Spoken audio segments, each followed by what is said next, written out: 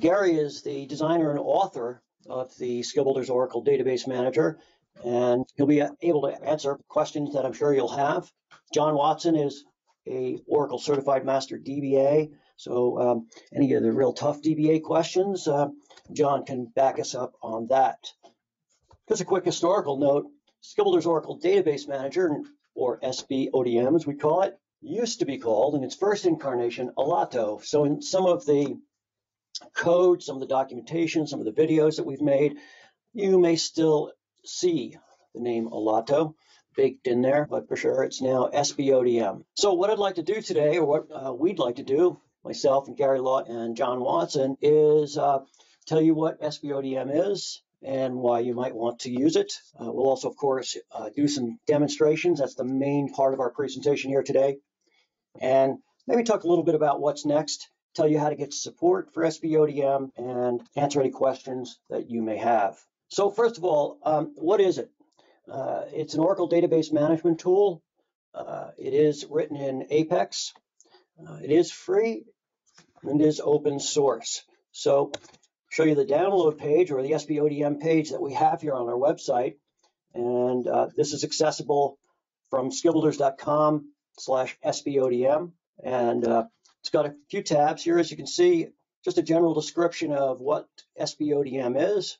You can test drive it without even downloading it by logging in here. Note the credentials are case sensitive, so use the uppercase demo and demo. And the download is right here. It is a free download. Just enter some basic information and it will download a zip file. It has the source code, as I said, in that zip file. And the fourth tab shouldn't be overlooked. You can ask us questions. We've answered a lot of technical questions, installation type questions. People have let us know of bugs in this forum, so that's a good way to communicate with us about SBODM. I also use Twitter to announce certain things, like you might have found information on this particular webinar on Twitter. I tend to use the hashtag SBODM, and actually SBODM has its own Twitter space, and it's not tremendously active. We hope to get that corrected as time goes by. It is, as we mentioned, written in Apex, so by nature it is very lightweight, and it is very straightforward Apex implementation. There is not JavaScript and other things that you'll need to know in order to make modifications and enhancements that you would like to make. And both Linux and Windows platforms are supported. SBODM has some unique administrative features, and basically we're comparing it to other free admin or database management tools when we say there are some unique features. It does have the ability to view and set thresholds and alerts and receive notifications if those thresholds are met or exceeded. And we'll take a look at that here today. Lots of scheduler notifications, so you can schedule exports, you can schedule jobs in general, PL SQL blocks, OS procedures, of course. You can schedule jobs, you can schedule backups, you can schedule exports, imports, and receive notifications when they finish successfully or not successfully or don't complete. So there's lots of notifications that you can get based on the jobs or the jobs that you schedule through SBODM. You can also schedule Apex exports. And when we say Apex exports, you can schedule not only schema exports, as you would expect, but also Apex application exports. So for example, you might want to schedule a daily or a nightly Apex export, both schema and application. So you have a daily or nightly backup. You do have the source code as open source, so you can add whatever features you want.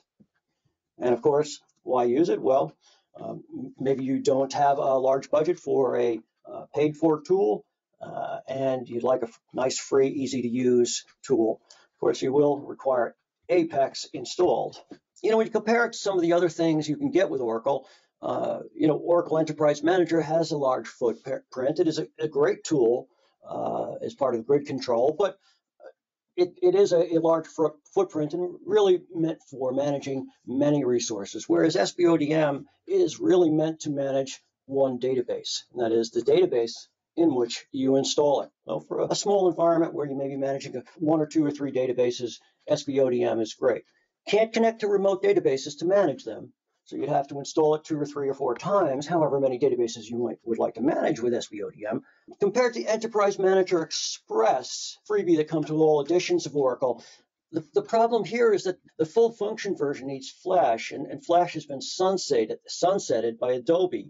So that's going away, and if you want to use the Flash-free version of Enterprise Manager Express, you can't do anything with it other than monitor things about your database. You can't manage anything, users or storage or anything. Not very useful there. As I mentioned before, SBODM has some administrative features that SQL Dev doesn't. It doesn't mean to say that SQL Dev isn't a great tool. It is a great tool, and you might think of them as a good complement for each other. SQL Dev, has a great schema editor, an object editor, and that hierarchical display on the left side where you can drill down and do things with the objects. But SBODM doesn't really compare in that area. But then again, SBODM has some administrative features that SQL Dev doesn't. I mentioned them a moment ago, and we'll see more of them as we go. It is something that runs on any edition of the database, Enterprise, Standard Edition, Express Edition, as long as the database is 12C and above for the current release of SBODM. Requires Apex 18.2 and above, and there's an installation for Linux, and there's an installation for Windows. RAC is not supported, and as I mentioned, managing remote databases is not supported. Pluggable database, CDB, is supported, so multi-tenant is supported with the current release of SBODM. Let's take a look at the tool. So I'm going to go ahead and log in here, and when we log in, we're presented with the home page, if you will.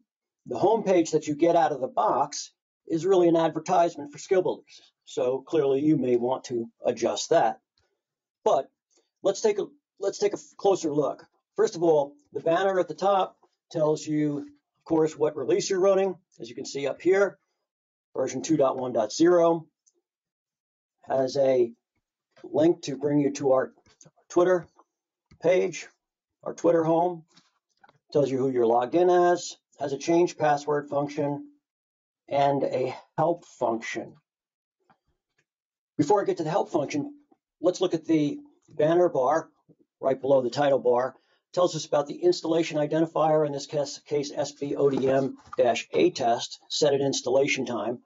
That'll be useful for you because your notifications, your emails are identified by that character string, in this case SBODM-A test. You might have multiple installations of SBODM, very likely if you're managing multiple databases, so that's handy.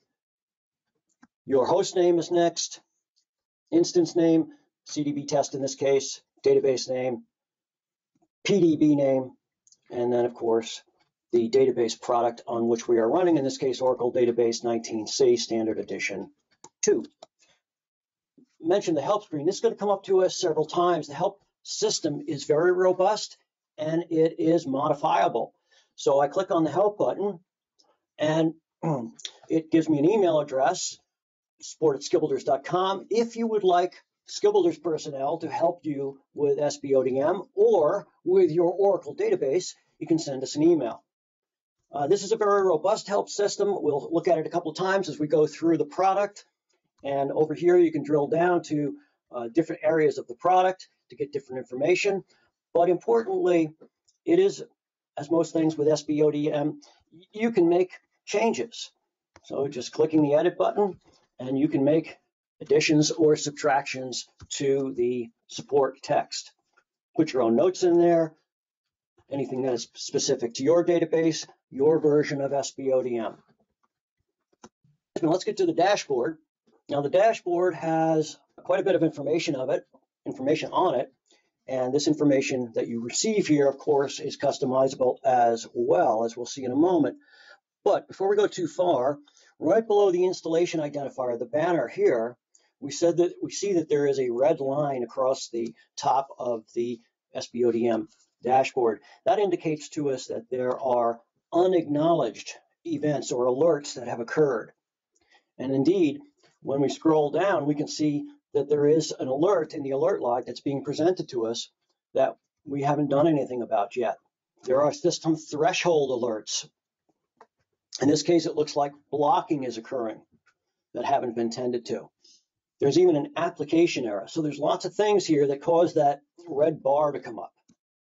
Obviously telling the administrator that something needs to be done to make this database healthy again. At the top, we have different metrics that we can select. These are all the normal, if you will, Oracle database metrics available to us.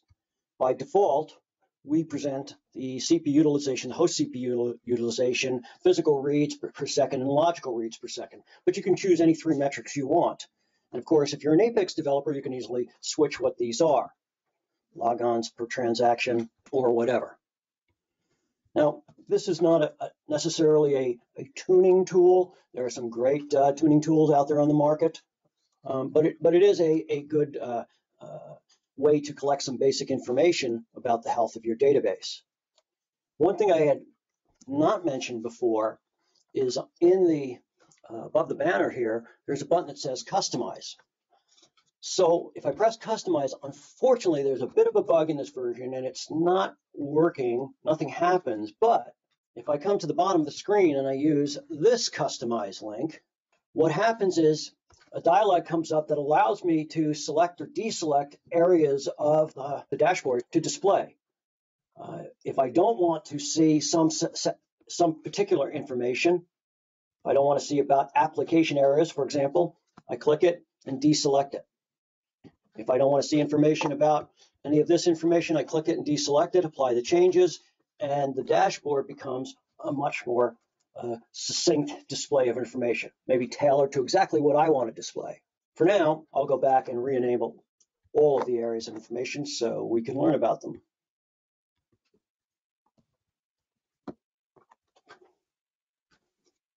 So we're seeing an alert from the alert log. It happens to be a Aura 600. It looks like it was a test error message that we set up. Tells you where that alert log is, right here. And let's see how that's managed.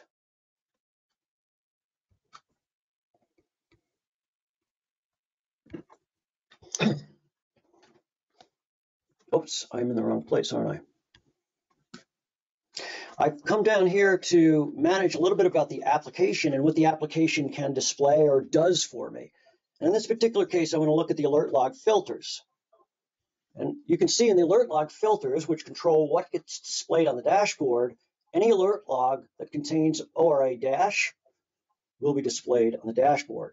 And there's some other filters. In this case, they are does not contain. So you can choose any combination you want of the line in the alert log contains or does not contain, and any filter you want. The filter is a free-form field, so you can put anything you want here. It might be custom to your database. Put a description over here, save that change, and then if the alert log subsequently generates a row or a line that contains this character string, it will be displayed on the dashboard and needs to be tended to. Remember that red line that we saw? You'd have to clear it in order for the red line to go away. Gary, is there anything we should add about the alert log on the dashboard or the alert log management on the application side of the fence? I would like to say that in all my experience with Oracle, if there is anything really seriously wrong with the database, it will produce a message in the alert log. And that's why I think this is very important. And we shouldn't forget either that as well as displaying it on the dashboard, you will receive a notification per email, which is, I think, a very important feature. Here's an example email that I got from SBODM just about an hour ago. And we saw the installation ID in the banner when we started our demonstration. There it is there, and tells you whether it's what type of message it is and whether it's considered critical or not, and the reason down here. System threshold alerts. So one of the things that that's really nice about SBODM is you have access to the Oracle threshold and can set specific boundaries and have SBODM react if those boundaries are met. These thresholds, as DBAs, you probably recognize. Here we're saying if any table space is certain percentage of full, in this case 85% full, we want an alert to be raised of some sort, a notification to be raised, and an alert to be sent, a notification to be sent. Pardon me, I'll get that straight. All right. Let's take away this filter and we'll see. You probably recognize this. Maybe you want to monitor the host CPU and set a threshold on a certain percentage of the host 3 CPU. The thing to remember that most of the metrics, for most of the metrics, you can set thresholds, but not for all. And the one you checked was one that you cannot set a threshold for. But if you were to go to a metric, for instance, the commits per second, then you can see a tab where you can actually set the threshold. So I've got 5 commits per second as a warning and 10 as a critical value. And I'll go ahead and set that threshold. So, Gary, how do I get back to the original display where only the metrics with thresholds set were shown? In the center, there's a drop down where it says only metrics where thresholds are set. There we go. Beautiful. And you can see my commit here, which I set just a moment ago. If a session exceeded that commit rate, we would see it up here in the system threshold alerts, and I would get an email. Now, as it stands, we do have a couple of alerts here, and this is on blocking. And we can see that there's a couple of blocking events going on. So one is being blocked by a session with a serial number of 2870. So let's go down here and see the current sessions and see if we can find one with 2870. Sure enough, it's right here. Looks like it's a session started by Gary. And fair to say that since this is a blocking session, I'd like to kill it. And I'd like for all of you to recognize that this is yet another feature that is built into SBODM that doesn't always appear, this feature, in some of your other free tools. The Enterprise Manager Express doesn't have this ability. Gary, okay to kill this session? Yes. Okay. And there we go. It's been marked for kill. Looks like another session is kicked off, which is causing a warning to occur on the commits. So Gary had queued up a little PL SQL routine to stress the commits there against the threshold that I had set. And sure enough, I just got an email that the metric user commits per second, the threshold has been reached, and I got an email telling me so just a couple seconds ago. Okay, Gary, how often does the dashboard refresh? Every 5 seconds. Great. And we've got another. Let's go 23027. We'll look for that session. It's in sequential order here, so it's not too hard to find. There's 23027. Go ahead and kill that session. And 2870. Did we kill that one already? I think I killed that one already, so it's not here. So there's a bit of cleaning up. The blocking sessions are disappearing, as you can see down here. The dashboard will eventually clear itself of these blocks. Instance parameters can be viewed here on the dashboard as well. No change here. Backups, think RMAN, of course. So not only can we view the RMAN configuration, but importantly, we can manage the RMAN configuration. So first of all, what we're seeing up here is the non-default RMAN configuration values. So the retention policy has been set to a recovery window of 10 days. That's not the default, so it shows up here at the top. Table spaces excluded from a full backup would be shown here. And if you want to see the entire RMAN configuration, you can see it under the Show All button. And importantly, you can manage the RMAN configuration. I always set an auto backup of my control file, things like that. Set a redundancy policy or a recovery window policy. All the standard RMAN configuration settings that you are already familiar with. backup sets, policies, everything. Manage the backup schedule. Notice the pencil on the left side is the ability to edit. This is our backup job, our full backup job here. All of the things that you would like to include, including notifications. So here's the list of emails, email addresses that will get a notification or an email when this job completes. So fantastic way to manage your RMAN schedule. I want to get, perhaps I want to get an email only if the job fails. The job scheduler knows if a job has failed and can show us that information or email us in the event that occurs. Schedule itself, start date, end date, frequency, and specify the days by checking the boxes that you want this job to run. We saw the notification, so this is a subset of what we saw before. Gary, can you give us any additional background on this or insight into the backup capability? If we had to have a quick look at the backup logs to view the job itself, if we look on the exactly there, if we look at the job itself, we can see what is actually being done. If we scroll down, we can see the actual OS executable. This is the script that is actually the bash shell script that's actually executed. And if we go further down, we see the command file. Yeah, there's the connect to your database.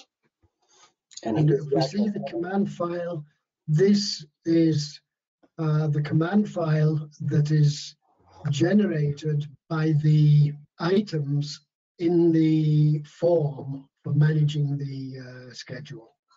So this is the command code is generated, and of course you could have different backup schedules, either a full backup, for instance, or you could have a separate schedule for a level 0 or a level 1 backup. And these are the command codes that are generated from the form. I thought it was, and this is the same method is used in all the other utilities. So if we see this at the OS script file and the command file, this is very similar to the way it's done for data pump export and import, for example. Right. Dave, if you go back now and actually look at the log file to see the results of the script, go back, to go to the logs again, and on the right-hand side, you can actually see the backup log. Yeah, so it's maintained a permanent record. All the pieces are there. There's nothing fleeting.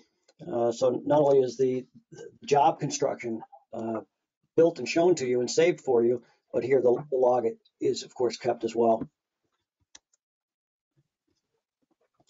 Gary, a question to you. I noticed that you put in there a validate backup. Was that a selection that was chosen, or was that this validation step that you put in here?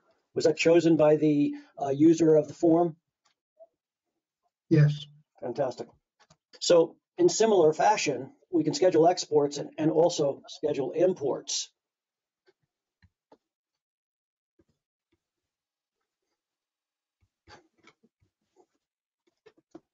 Here's an export log. The schedule is shown here. So a really nice, easy way to be able to schedule jobs and receive notifications or emails about the completion of those jobs. As any management tool it probably should, database users can be managed here.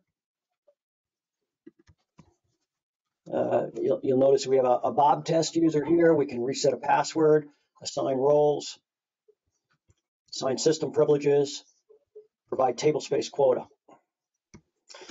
Database schemas. Now, as we said before, this is not meant to be a schema editor or an object editor. SQL Dev does a wonderful job here. So it's an overlap and not meant to be competing with that, but it does have this kind of capability. You can reorganize any objects you have here. Okay, and as a database management tool, it should allow you at least to view storage, and you'll see that it allows us to manage storage as well. And Gary, what about ASM? ASM is supported, but we do not have ASM on this system. That's why we do not see the menu item. Right. And if ASM was on this system, would we be able to manage a disk group, for example? Yes. Excellent. So let's drill down on table spaces, see what's cooking there. Here's all our table spaces, all the information that you would expect to see about a table space, the data file connected with it, the ability to add a data file, and table space usage. Oops, thought I pressed enter there. Shows it over time, which is, I think, very clever. To get a feel of in what direction it's going and how fast the usage of that table space. Data file management shows all our data files here. Again, the ability to add a data file. And even some control for the flash recovery area. Excuse me, I called it flash. I should say fast recovery area. Gary, why don't you talk us through this? The Apex export schedules. If we select one of the schedules, we can have a look at. Okay. Okay, the identification, obviously, it's just to give it a name and to see what it's actually doing. We can choose to export all workspaces or just one workspace. Mm-hmm. And within one workspace, one or more applications. Oh, very nice. Define the retention days. And if we should also export the parsing schema at the same time. This, I think, is interesting in a development environment where you could make changes to an application. And if we're doing the right thing in Apex, all our business logic is in package procedures and functions. So with this possibility to export the parsing schema, we can, for instance, schedule an export after working hours, so that we have a good backup of any changes that have been made on a certain day. Mm-hmm. Really nice. And yeah, and the schedule is it's the same as all the other utilities. Really nice. We are of course using DBMS scheduler to do all this work. It's it is the core of this system is DBMS scheduler. That's right. And we also have the export log. If we have a quick look at the export log, this is from, excuse me, from a previous export. But this is what we will see in the log file. The exports are done. These exports were done before the application was reinstalled. I see. Okay, great. Gary, do you get the same email capability? Email the administrator if the job finished, if the job failed with errors, that type of thing? Yes. Fantastic. The scripts here. You can create scripts and keep them in a repository. Mm-hmm. Just as the scheduler jobs. If you go to the scheduler jobs, I haven't got any there, but you can say create. Use the create button. So you can actually run a scheduled PLC block. Yes, or a stored procedure or an OS executable. Wonderful. The OS executable would be a shell script, Gary? It would be a shell script, which of course it could be a bash for a Linux system. It could be a bash script. It could be C Shell script, it could be a Perl script, so any scripting language that I can call from the What about Linux PowerShell? command line. PowerShell on the Windows side. Yes, anything that can run from the command line be used in the OS executable. Fantastic. I'd like to bring everybody's attention back to the help for a moment. The help is context sensitive, so it goes to the portion of the help based on what screen you're on, and there is help for each of these functions. Let's take a quick look at some of the things we can do in the application. This helps the construction and hierarchies involved in the help system. So not only can you directly edit, as I showed you before, some of the text in the help system, the help system itself is extensible. Yes, it is not simply Apex help page help. It is a hierarchy that you can link it to one or more pages, because help per single page I don't think is very a good idea, and that's why it has its own hierarchy, and the hierarchy can be linked to the hierarchy of the functions of SBODM. Mm-hmm. Really nice. Similar question, Gary. This help system looks like we could plop this into almost any application. Is that fair to say? Yes. Yeah, brilliant. These are application level configuration parameters, Gary? Most of the configuration parameters, they are configured as post-installation tasks. Great. The application has its own users, which you can see here. So these are not necessarily database users, correct? They are not database users, they're application users. Yeah. Can these users be used for another Apex application, Gary?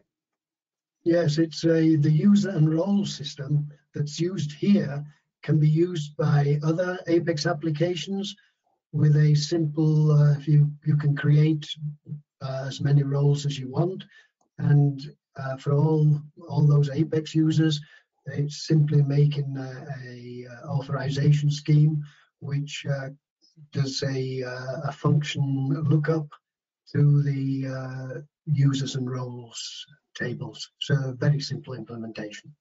Very nice. All right, we talked about these alert log filters earlier. Is this the errors we would see on the dashboard?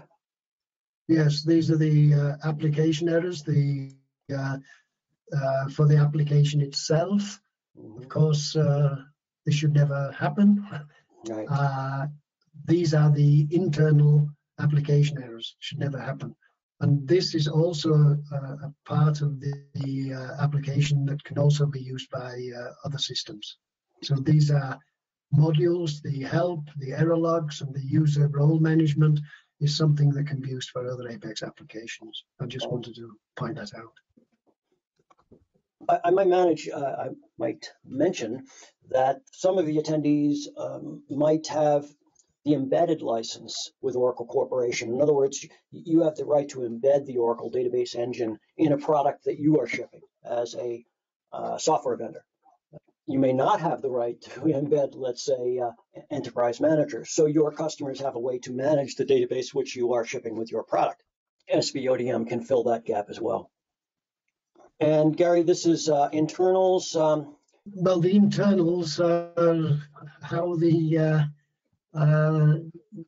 the system actually works. Most of the utilities use OS scripts, and they're in what are called the job library. And yeah, I think maybe that's something for another day, how one can use this. It uses a variable substitution method, very similar to Apex templates, to actually adjust the scripts by plugging in the page items into the scripts. It's a very similar method to Apex templates. But I think that's something for another day, maybe. How can I easily add my own utilities? It is also in the help, but I would say it's rather brief, and of course I can go into much more detail, right? If anyone is really interested in going into that detail. Well, to that point, remember everybody, there's several ways to communicate with us and Gary, and one is with the forum, this little Q&A area here on the website. You can always reach us via Twitter, and use the hashtag SBODM, that helps, or reference the SBODM Twitter profile. Unfortunately, somebody already had SBODM, so we have SB_ODM. Anyway, those are good ways to communicate with us, and we hope you do. Suggestions for new features, maybe new features that you're adding. So you know what it is. It's easy to use database manager or administration tool. You know what it's not. We don't claim it to be a performance tuning tool, but it does have a lot of great functions, certainly for free.